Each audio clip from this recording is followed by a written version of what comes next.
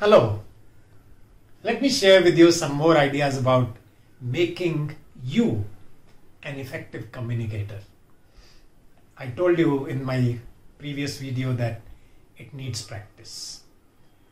Another important aspect of why you need to become effective in your communication is that it is so easy to have misunderstanding in communication. One mind to another mind, miscommunication can happen. So that is why you need to master this art. Now, today what I'm going to share with you, some of the critical elements of communication which you can work upon slowly and steadily so that your communication becomes better. First one is language. Do you have command on the language in which you are talking? And talk in the language in which you have command. You understood both the things. You need to have command on the language, only then your stage fear will start going away. One of the challenges that people face is that they don't know enough words in a particular language, and that stops them from speaking. Whether it is English, whether it is Hindi, whether it is any vernacular language, you must know the language. Very recently, I started my Facebook lives in Hindi.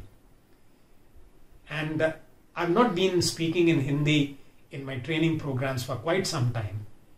And I had that challenge of finding right words at the right time. And I'm working on that constantly so that it becomes fluent over a period of time. So the command on language is very important as a starting step. And what is it that you can do? A simple principle here is start knowing, start understanding new words on a continuous basis. How I practiced this in my school and college days was, I used to have a notebook in which I used to write a word every day and make a conscious attempt to put that to use in my communication, my conversation with people. So that is how slowly and steadily my command on the language started improving. Another important thing about language, which I have been recommending and practicing it myself, make your language positive. The more you talk positive, what do I mean by positive? After listening to you, I must feel good. I must have a sense of hope after listening to you. If you keep on painting a very murky picture, a very dull picture of the times to come, I'm sure I'm not going to pay too much attention to that.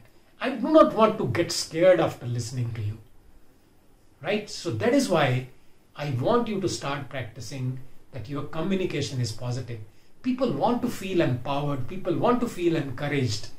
That is why consciously make an attempt to put in positive words in your vocabulary. A simple example that I give on this is, instead of using the word problem when you're talking to people, can you use the word challenge? Because the frequency of both these words is very different and they are interpreted very differently. This is about language. Second important aspect that I'm focusing on in today's video is tone. What does tone reflect? Tone is a reflection of your inner state. How are you feeling inside is reflected by your tone. Whether you are angry, whether you are sad, whether you are disconnected, disinterested, dull, all that comes out in your tone. And that is why tone also becomes important, because people connect less to the words and more to the tone. Less to what is said, more to how it is said. That is why tone becomes important. You may have heard of that principle as to how much each element of communication contributes to making it 100%. In that, let me just quickly mention to you, 7% is the weightage of words, 38% is tone, and 55% is body language. I'll talk about body language in my next video. So understand, tone is how much more important than the words themselves.